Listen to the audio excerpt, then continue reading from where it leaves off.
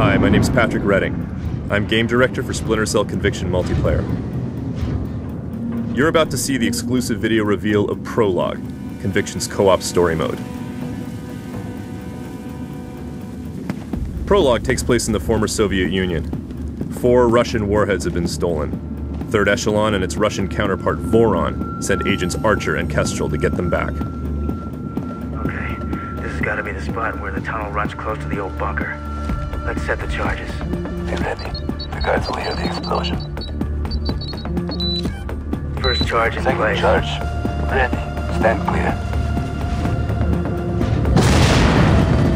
To locate the warheads, they need to get confidential info from a GRU officer named Rebko. God damn, what the hell is this? The Politburo would have used these rail cars to escape Moscow in an atomic attack.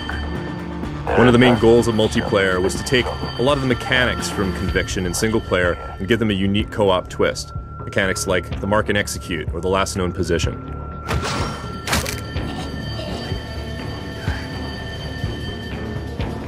In our take on mark and execute, a player with a good vantage point can mark several enemies, and his teammate can carry out the execution. Proceed into the office area and locate a GRU major named Rebko. You'll need him to access the high security intelligence archive. Understood. We're on the way.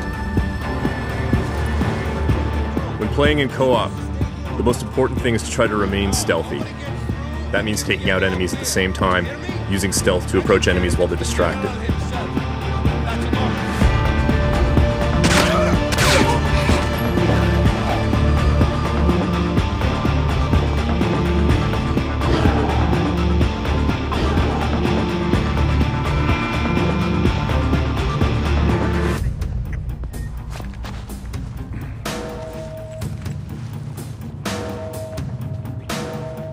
Players can take advantage of different paths to try to reach their objectives, or to try to get the drop on the enemy. Something we've tried to do was to give both players choices in terms of how they can use the ingredients of the game, and what type of path they can take through the map.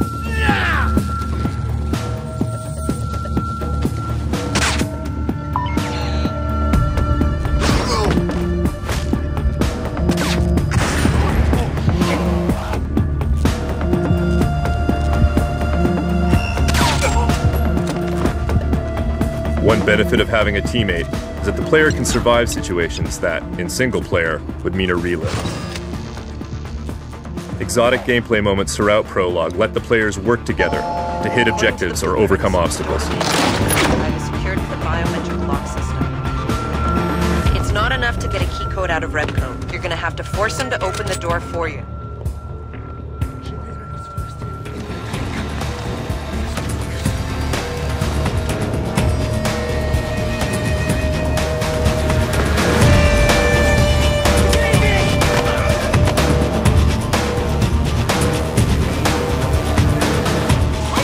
From time to time, we like to put the players in a position where they have to help each other out of a thorny situation.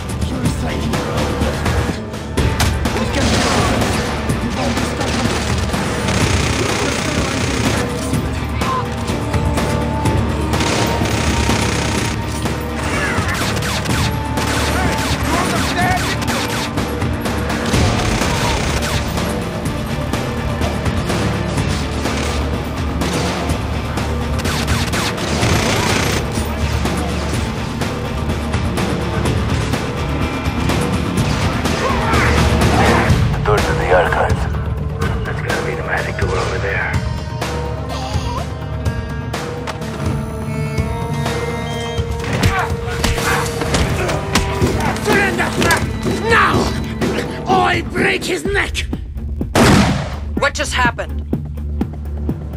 On behalf of the Conviction multiplayer team, I hope you enjoyed this exclusive video of Prologue.